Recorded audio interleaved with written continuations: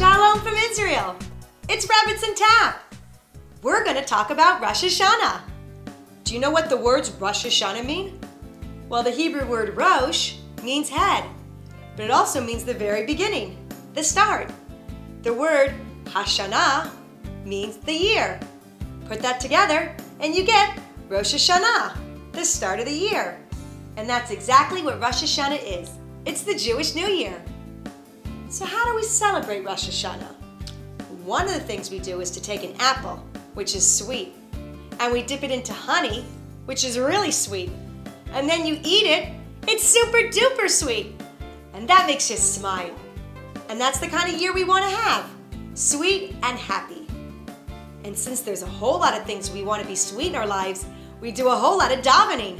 We want everyone to be healthy and safe and have enough food to eat. So we daven really, really hard that we, our family, our friends, our neighbors, everyone should have a good, sweet year. And then we do something very special. Anyone know what it is?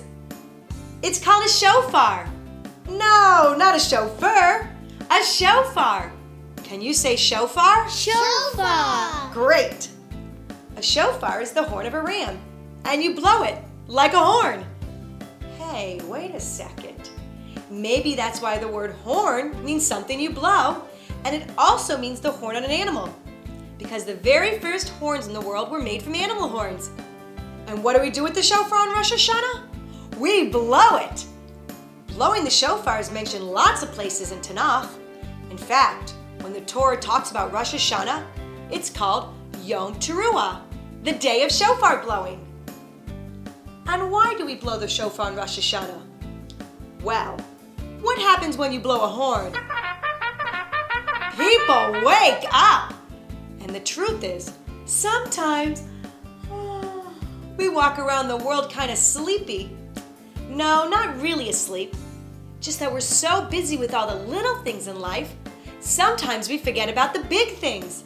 Like the things we talked about before, making sure everyone in the world is healthy and happy and safe.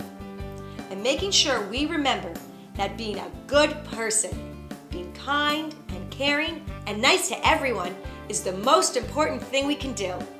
And so we blow the shofar lots of times to wake ourselves up and remember all the good things we want to do this year so we can make this year the best one yet. So what do you think? You want to hear the shofar? Yeah! Did somebody say they want to hear the shofar? Wow, you brought a real shofar. What a great surprise. Okay, everybody, say Tekiah. Tekiah.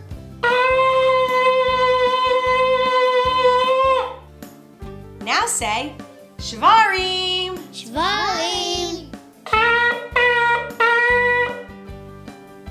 Now say Teruah. Teruah.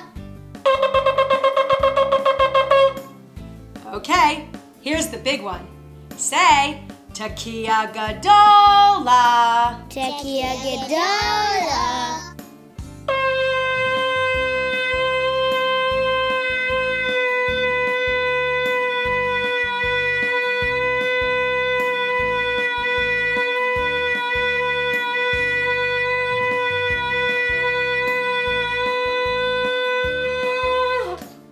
Wow, great job, everybody.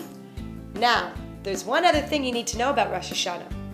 When you see people on Rosh Hashanah, you say the greeting, Shana Tova, which means, I hope you have a good year.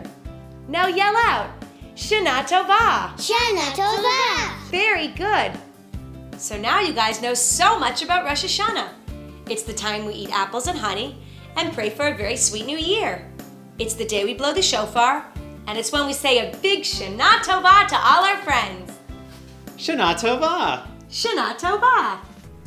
Happy Rosh Hashanah and a very sweet year to everyone. Shalom from Israel.